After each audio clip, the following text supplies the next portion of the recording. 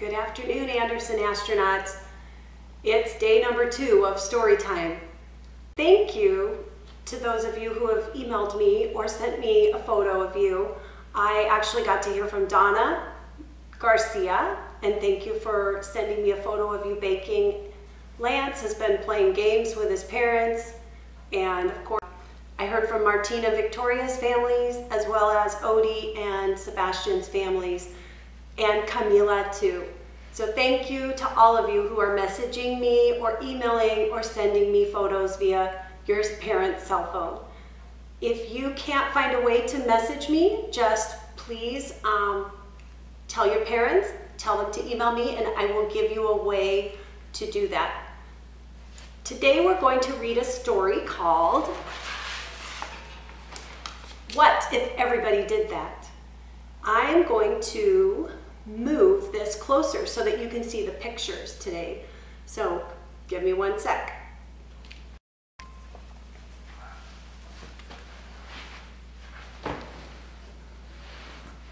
So here we go. What If Everybody Did That? By Ellen Javernick and illustrated by Colleen Madden.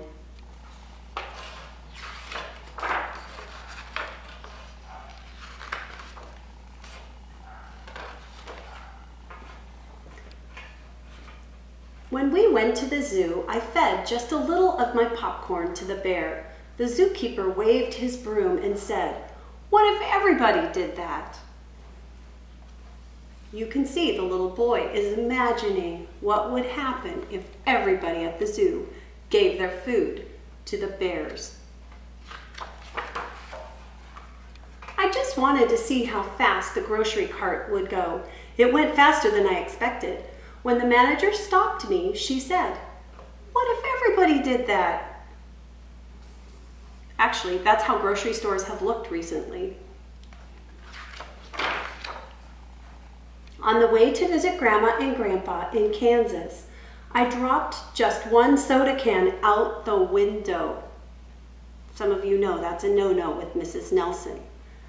Littering is bad. The patrolman who pulled us over said, "What if everybody did that?"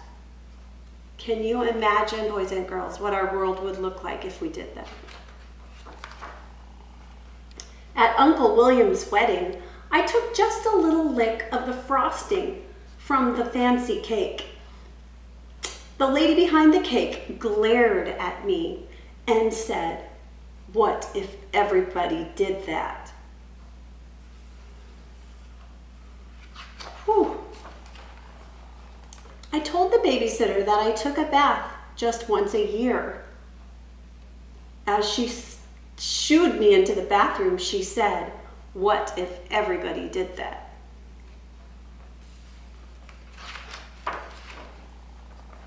During story time, I had something important to say.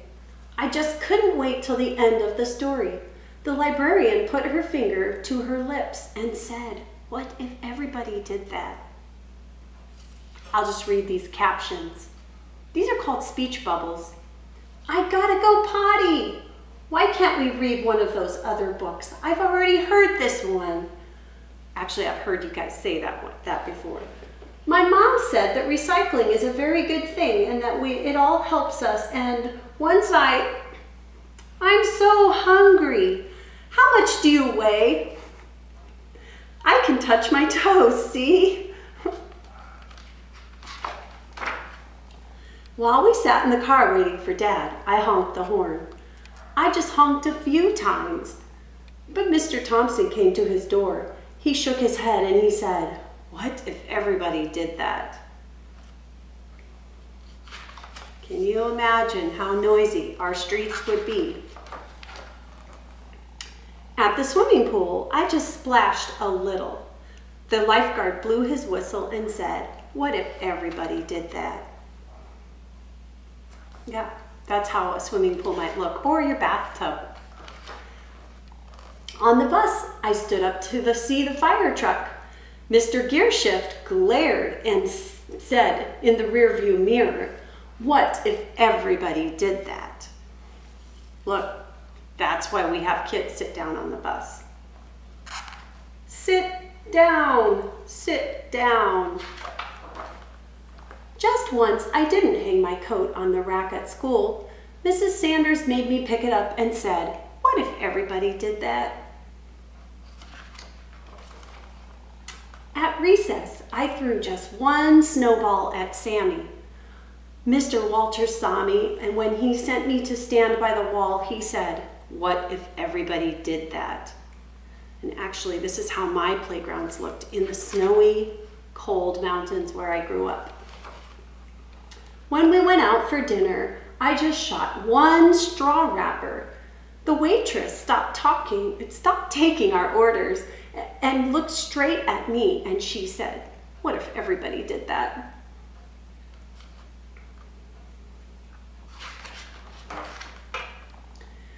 After the football game, I just ran on the field to get the quarterback's autograph. The official waved his arms and said, "What if everybody did that?" Now, that would be fun. When I came home, I gave my mom a hug. What if everybody did that?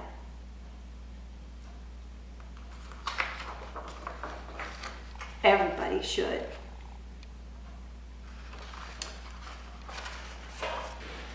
So, Andersen Astronauts, I really like this book because it gives a fun spin or fun ideas about things that we typically can do a little bit, but if everybody did them, it can hurt other people, and it ends with something good you can do to make a difference in your family or with your friends or with the outside world.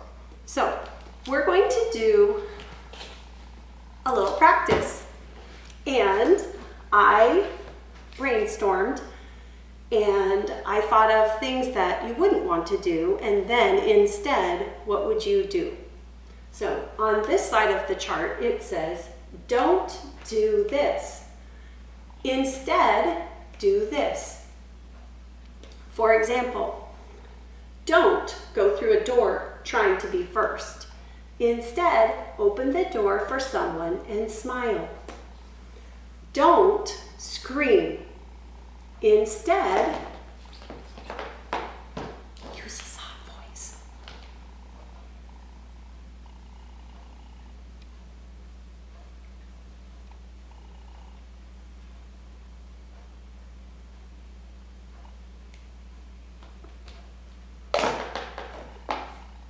Another one might be at home, just like hugging your mom and your dad and your brothers and sisters.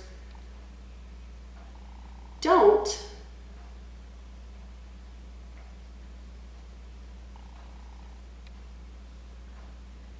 leave your dishes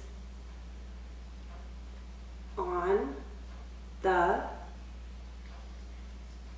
table or anywhere else in the house. Instead, clean and wash them. Now I thought of a funny one. Don't use the bathroom in the swimming pool. Instead, get out of the pool and use the proper bathroom.